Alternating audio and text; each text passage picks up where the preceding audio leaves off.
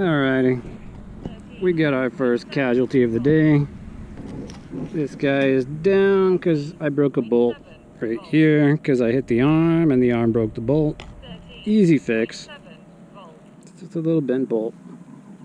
Flying in bandos, aka concrete structures that are devoid of people and not being used.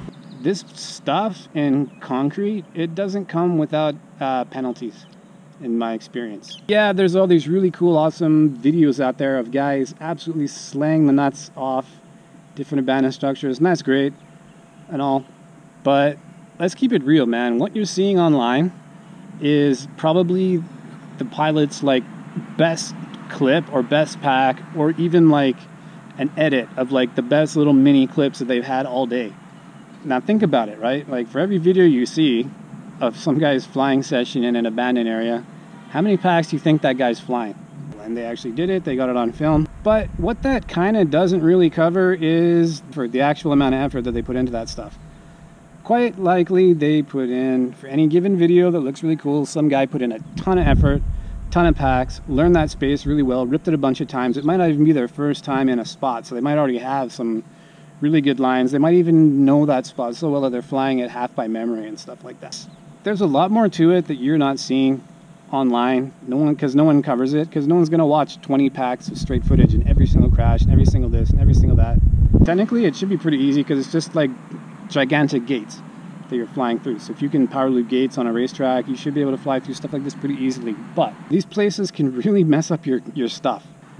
When you hit stuff like this at speed, that's a hard impact. Bare minimum you're going to break in the average like crash here is you're going to screw up some props. Next thing, motors. If you land upside down and, you know, like cartwheel and stuff like that, and all that's going on your motor shaft, you're likely to mess up some motors, at least bearings, if not shafts. That really sucks too.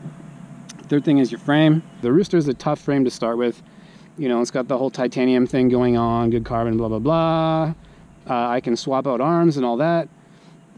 I'm also running a lot of TPU protection specifically for stuff like this. When you're hitting, you know, when you're hitting concrete, I would much rather be ripping up some little TPU stuff than carbon or like frame. The TPU is going to absorb a little tiny bit of impact. That's just pure physics. And yeah, it's going to protect your carbon, or at least to a point, it's going to protect your carbon. Same thing with these guys I run on my GoPro, right? Nothing's invincible, but I have a little bit of protection. I'm running a pretty robust frame. And honestly, like, if not for this frame, I can't think of very many other frames that I could bring to a spot like this that are gonna take the same beating and the same number of fails that I encounter every day as this thing will. Like, a lot of that's to do with the cage and a lot of that's to do with the arms. You know, I don't want to make this a sales commercial for the Rooster necessarily, and I don't want to diss frames I haven't flown, because that would be unfair to me. All I'd say is, like, if you want to slay bandos, get it yourself a tough frame. Flying in concrete is just, in terms of wear and tear, I guess, it's just a whole different ballpark.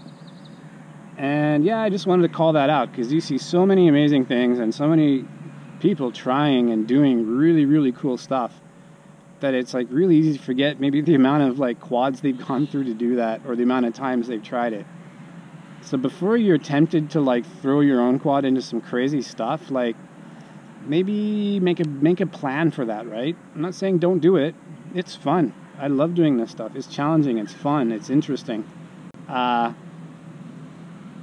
plan around that, right? Take it into account. Don't take your super awesome, super light, super complicated frame and just rip it in a bando first time and then cry when you bust it up.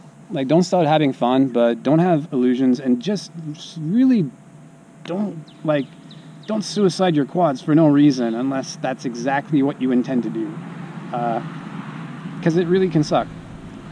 Having said that, it's fun stuff to do. So, you know, once you get to a certain level of confidence, don't have any fear of trying these spots out. Just start slow, work your way up, and yeah, eventually you will get to the epic, you know, cool stuff you're proud of that you can post or whatever.